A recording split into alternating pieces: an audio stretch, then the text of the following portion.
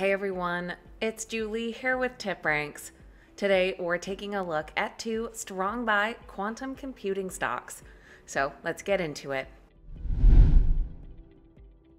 Alright guys, welcome back. Thank you all so much for being here. Today we're taking a look at two stocks in the quantum computing sector.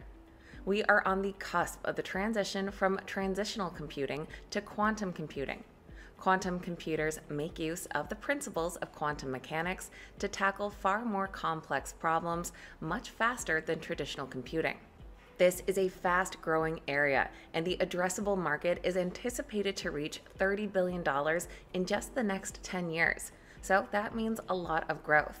And with that in mind, we're taking a look at two stocks that, though they've seen a lot of growth already, analysts think that there's more ahead. We're going to take a look at these companies today, what it is that they do, and of course, what analysts are saying. If you enjoyed today's video, make sure you hit that thumbs up button and that you're subscribed to the channel as well. Now let's dive right in. First up, we're taking a look at IonQ. They trade under the ticker IonQ, currently priced above $40 per share. Year to date, the stock is down slightly, nearly 4%, but in the last 3 months is up about 30%.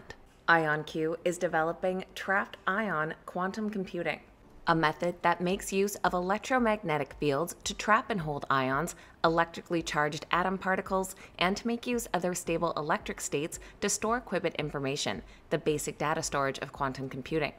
In effect, IonQ is using the electromagnetic potential inherent in atoms to tap into the properties of subatomic quantum particles from which they are built. Their existing 25-qubit area is the company's flagship system, but they're not standing still and are working on a new system, Tempo, to bring higher capacity quantum computers to the commercial market.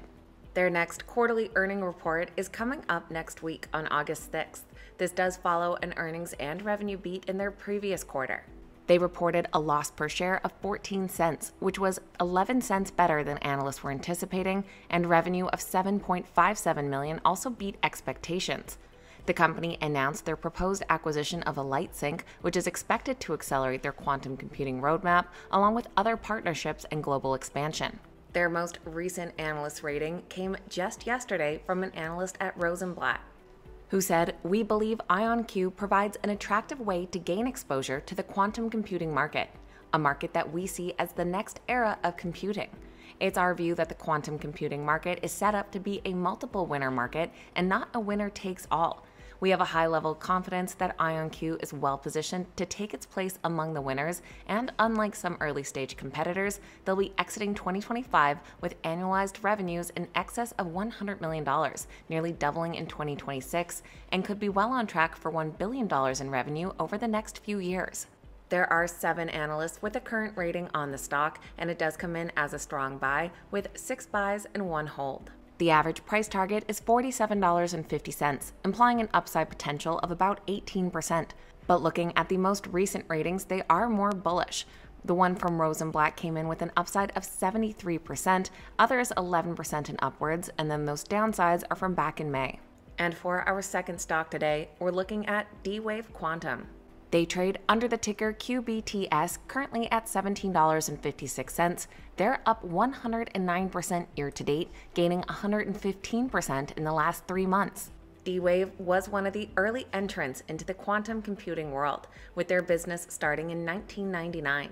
Developing quantum computing from both the hardware and software sides, they currently have several quantum systems available through the cloud or through on-premises installations. They claim that their systems have achieved 99.9% availability, an important reliability milestone. Looking ahead, they recently released their latest quantum computing system, the Advanced Advantage 2. This is an annealing quantum computer designed to optimize problem solving by locating the lowest energy state of a quantum system. They'll also be sharing their next quarterly report next week on August 7th. This does follow an earnings beat in their last quarter, plus record quarterly revenue. They reported a narrower than expected loss per share of 2 cents, and revenue came in at $15 million, which was a significant increase of 509% from the previous year. They also closed the quarter with a record $304 million in cash. And just a few days ago, we did hear from a 5-star analyst at Benchmark. He said that the company has demonstrated significant progress with record revenue and a breakthrough in quantum supremacy, indicating tangible advancements in their technology. Moreover, D-Wave's expanding global footprint, evidenced by a memorandum of understanding with a South Korean university, suggests a growing international presence and collaboration opportunities. These developments, coupled with the anticipation surrounding their upcoming earnings report, provide a strong foundation for the future growth and justify their buy rating. And with 9 current analyst ratings, D-Wave does come in as a unanimous strong buy. The average price target comes in at $19.50, which would just be an upside of 11% given all that stock's recent growth. But once again, more of the recent ratings have a bit bigger upside, ranging from a few percent all the way up to 71%. So that is a quick look at 2 strong buy stocks in the computing sector. Let me know your thoughts on these 2 companies, if you've already dipped your toe in the quantum computing sector, or which stock catches your eye the most. I always love hearing from you guys. Please keep in mind these videos are never a suggestion to buy or sell any specific stock, so please make sure you always do your own research and stick to your own investment plan. Thank you guys so much for watching. Have a great day, and I'll see you back here next time.